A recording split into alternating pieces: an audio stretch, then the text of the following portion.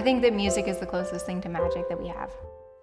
I have hundreds of recordings on my phone of me just singing my feelings into my voice memos, but I very rarely will go back and turn them into an actual song.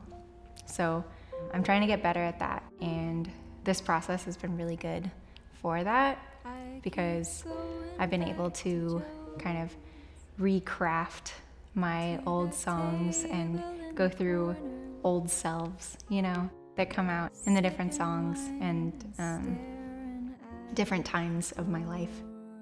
You know, I've been playing music since forever. My grandma on my mom's side was a Seattle darling. You know, she was a singer in the 50s. She sang in the Seattle World's Fair. She sang with Overton Berry. She played at the Cloud Room. She was on a TV show, and she had a couple recordings out on Billboard. But she lost her voice from nodes. So I always kind of felt like it was my responsibility to kind of live on for her.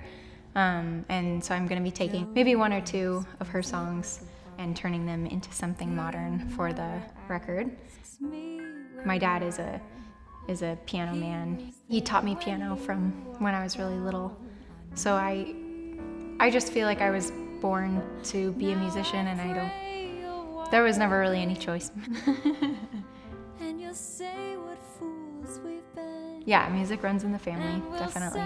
But I do want to make a name for myself that's just completely unique, and I've always loved jazz. I really like the idea of kind of specializing in jazz.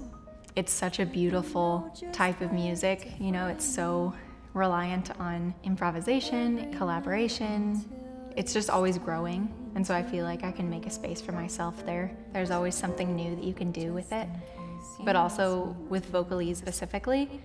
And I think with vocalists, each generation there's a new vocalist who kind of takes that and says, oh, that's mine.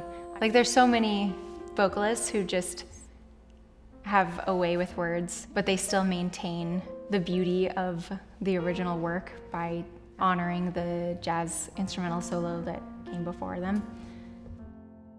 I feel like that's personally where I could make a space for myself. I want to say what I have to say and have people remember me for it. I think there's going to be so many different parts of me and different selves that are going to come out in this, that I think that's kind of the theme. I think it's just going to be really vulnerable. I'm ready to be vulnerable. I'm ready to not hide that anymore. I've had so many friendships and relationships where I've tried to change myself or hide myself or make it more comfortable for the other person. So I just want to be me. I'm just really excited to make it a collaboration, something that says